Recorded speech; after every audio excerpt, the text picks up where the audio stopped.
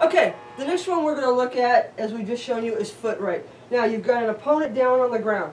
How he got here, we're not going to get into. It could be any number of reasons, but he's down, and you're in a left lead. He goes to push up to start doing something, so you're going to shuffle forward, kick the arm out, and then side thrust kick his rib cage.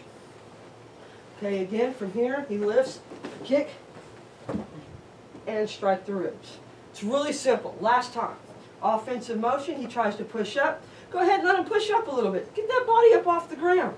And then boom, slam him back down and bust out those ribs. That's all you have to do for foot rake.